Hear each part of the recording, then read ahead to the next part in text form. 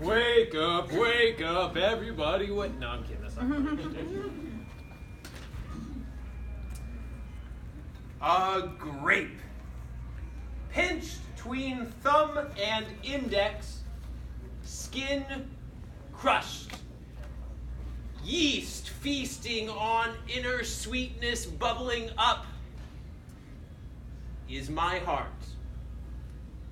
Crushed, threshed, and bruised my fruits. Pressed, squeezed for the essential oil. Dough, kneaded, beat, rolled, and baked, leavening in the warmth. This fullness in my heart. Breaking up the fallow ground that by long drought had hardened and cracked, now moistened, shoveled, and mixed back together, ready to harvest and thresh and distinguish the wheat from the chaff.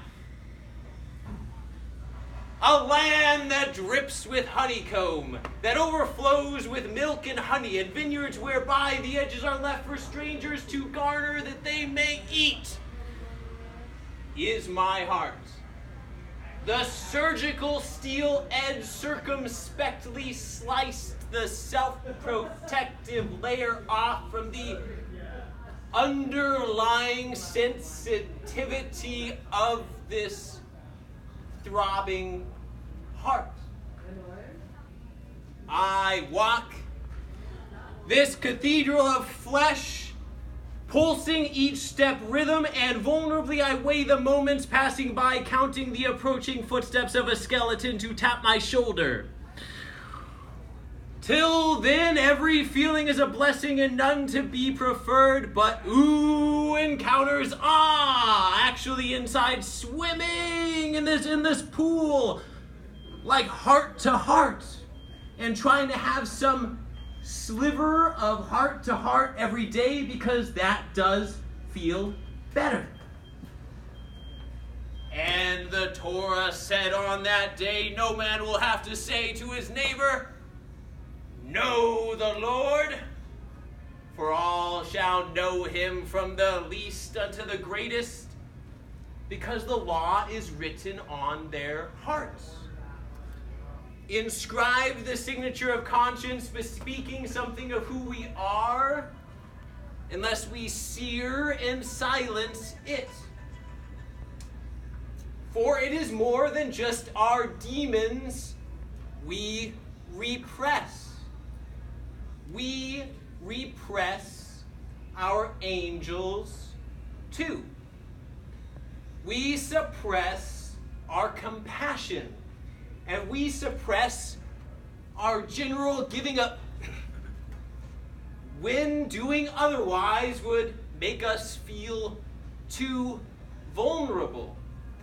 A chatter begins in the skull over trivialities that take us from ourselves with uncountable distractions. We lose our accountability to our noblest dreams as we drift in a sea of disillusionment. The noblest dreams, the noblest aspirations, and really everyone could tell you what some of theirs have been. Our visions we lose sight of, worn down by the screwed up world. Many are merely maintaining.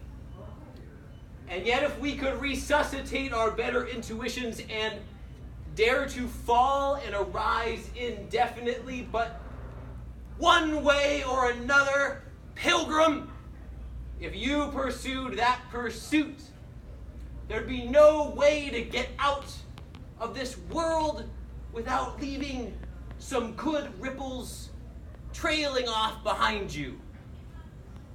At this point of sci-fi-like technology, basic humanity may need to be rediscovered.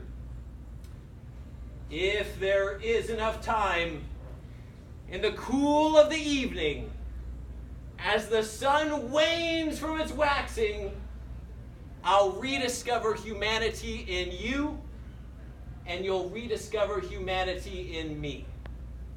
All right. Tara. Oh, I'm sorry. Wayne Westfall.